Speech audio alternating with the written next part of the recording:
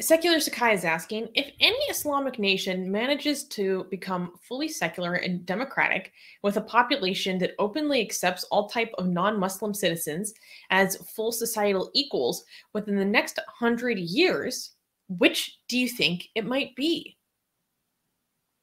100 years? It's really hard to predict what's going to happen in 100 years. Almost impossible.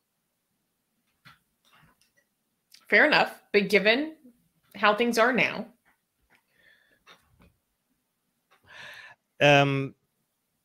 Saudi Arabia might crash because true. of oil prices falling in the one.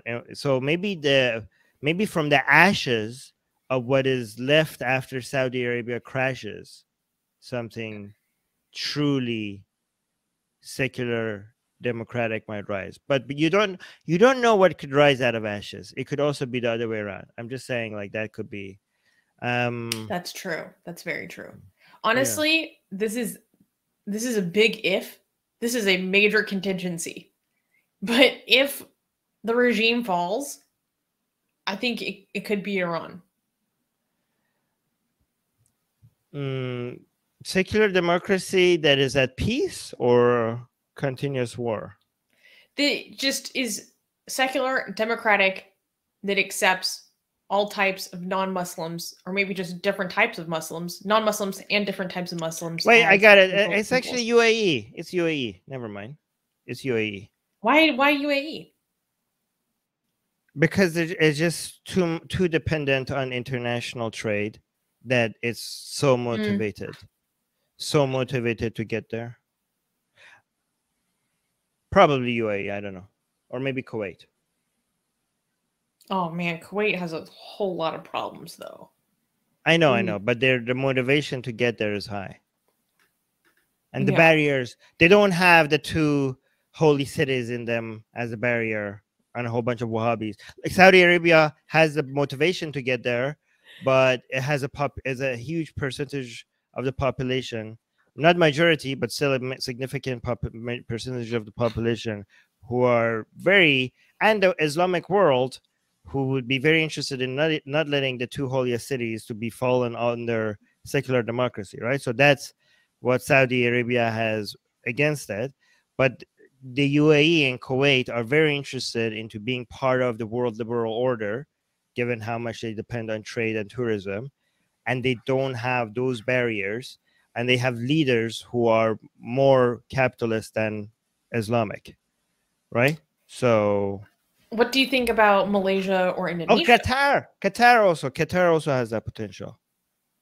Okay, Malaysia and Indonesia are already kind of there, but they're moving gently in the opposite direction.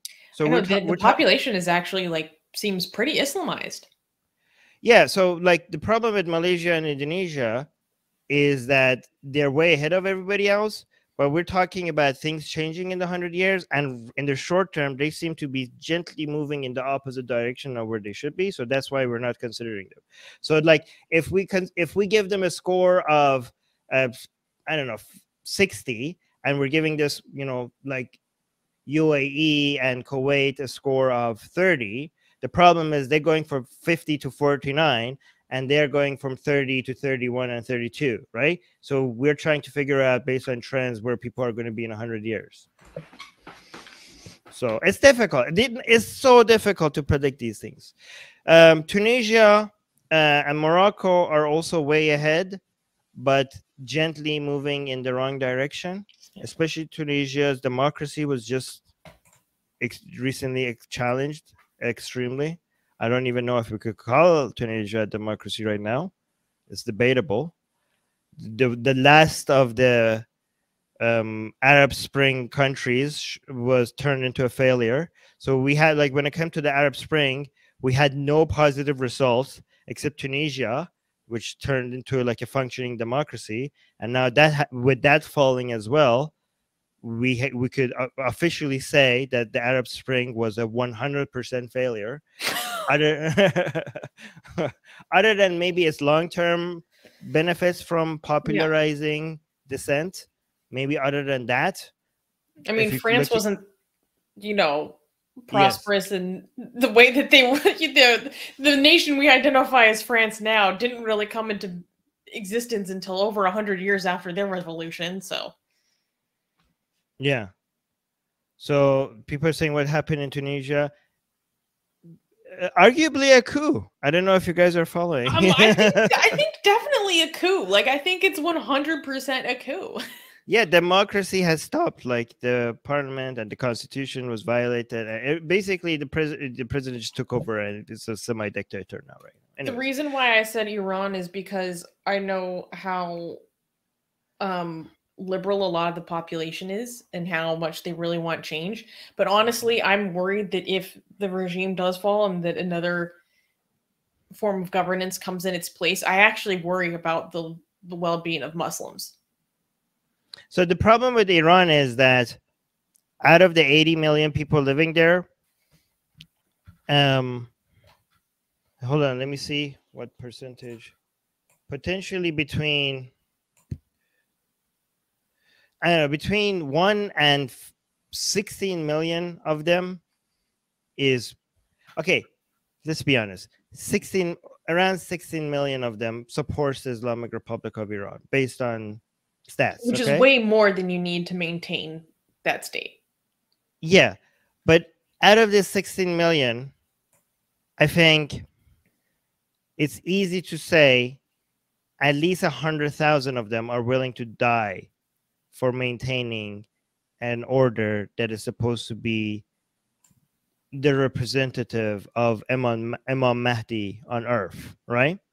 Like, I think out of 16 million of them, more than 1 million of them would say they would, but let's say at least 100,000 of them actually would. Okay, so keep that in mind, and also realize that ISIS at its peak had only 40,000 members, right? So this would be a